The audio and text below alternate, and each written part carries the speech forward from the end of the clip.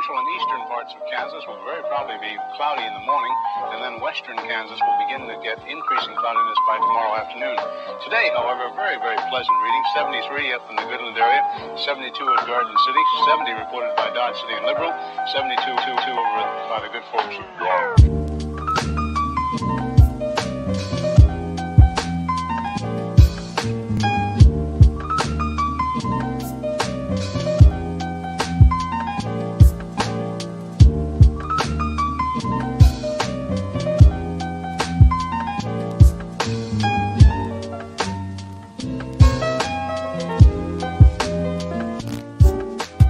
And in the Ponca City Blackwell area, 68 degrees today.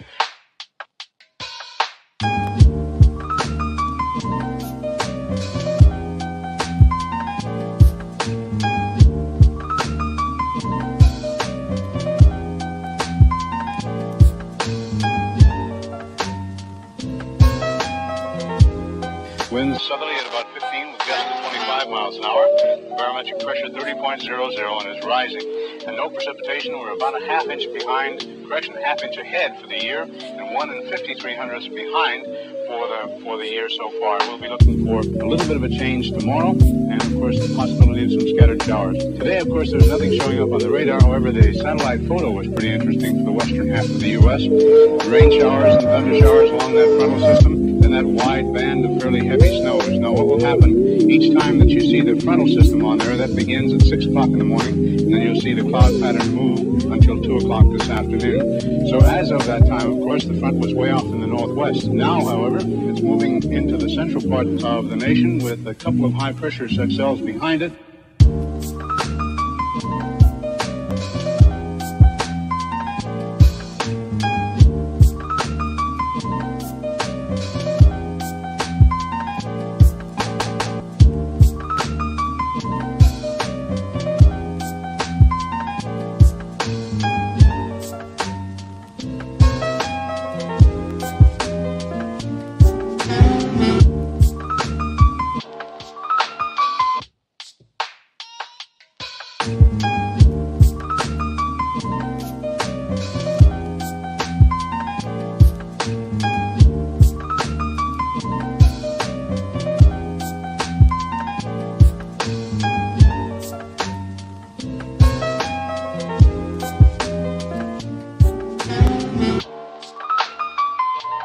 Behind it, and a few pockets of low pressure, and a fairly heavy band of rain showers and snow all the way from the eastern portions of Montana down to western sections of Nevada. And of course the massive high picking up warm moist air from the south, bringing it northward.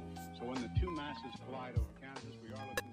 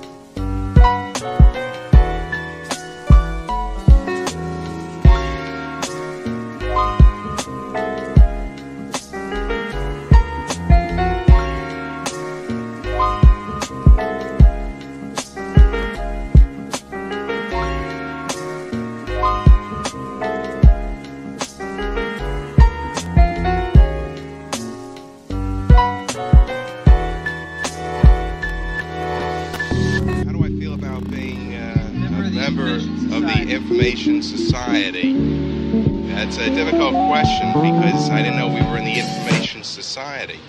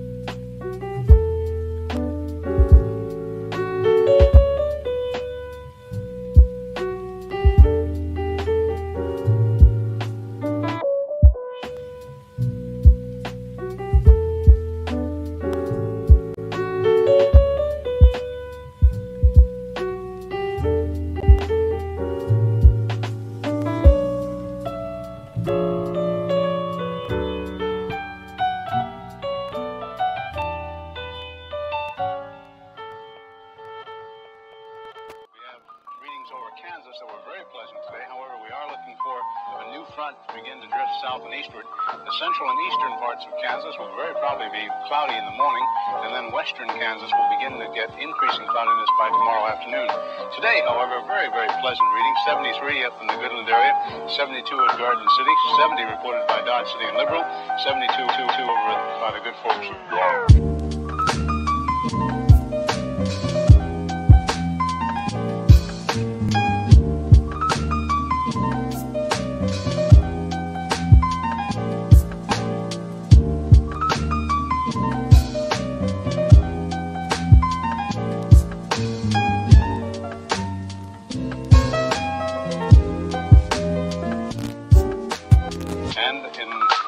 Ponca City, Blackwell area, 68 degrees today.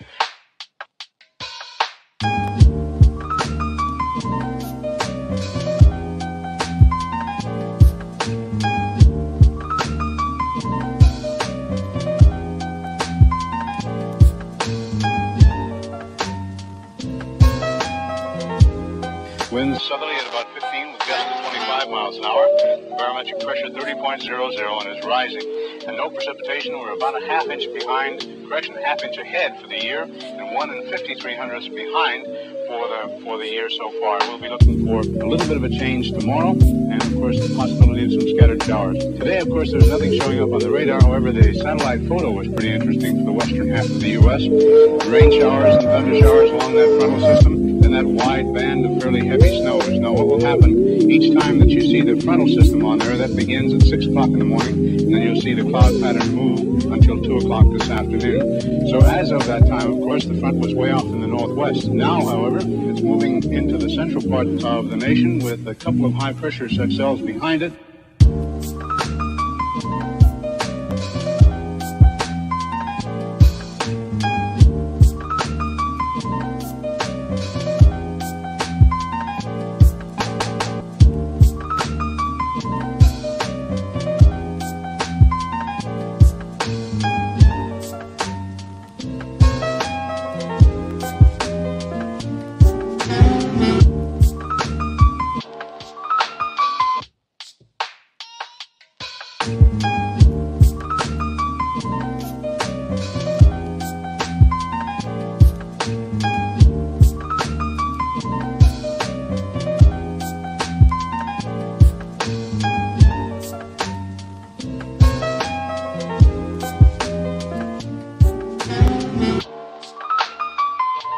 Behind it, and a few pockets of low pressure, and a fairly heavy band of rain showers and snow all the way from the eastern portions of Montana down to western sections of Nevada. And of course the massive high picking up warm moist air from the south, bringing it northward.